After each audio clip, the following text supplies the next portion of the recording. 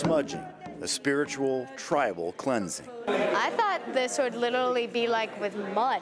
No. Oh, thank goodness. For Madigan McGuinn, the idea is a little unnerving, but so are most events out in public. I'm usually a loner all the time. She suffers from social anxiety as part of her ADHD, but she is here to conquer that. Every time my mom says, "You're getting a job," I'm like, no. She's one of 30 students considered differently abled, spending the week at the state's Youth Leadership Forum. These delegates, who attend for free, suffer from birth defects and diseases or head trauma or mental health problems. They're taught about adaptive technology for those with special needs, along with leadership skills and how to get an education or a job past high school. Like 1920?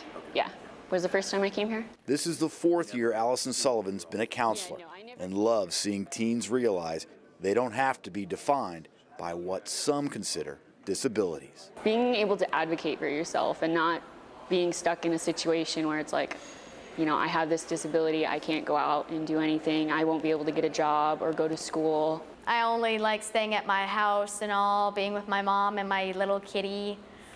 But I know I have to take action, not be that shy little girl anymore, and try to get out there. Hi. What's your name? Madigan. Madigan, beautiful. Thank you.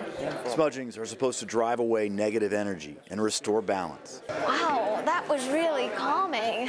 Just the kind of things Madigan and the others get out of this forum. All the time, I've always felt weak all my life. Really? But now that I've been here, I honestly don't. I don't know how. What? Yeah, I don't know either. Drew Mikkelsen, King 5 News.